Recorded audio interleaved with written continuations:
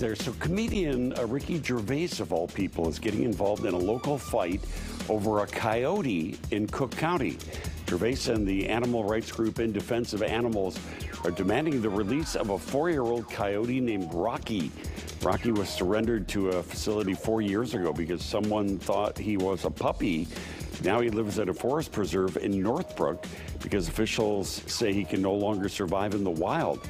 Gervais released this statement saying that Rocky's physical and psychological condition and the deterioration must end.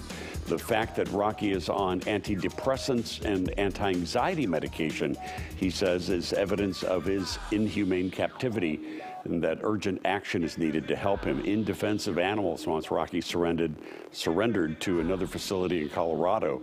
Last month, Cook County officials decided to expand his enclosure instead.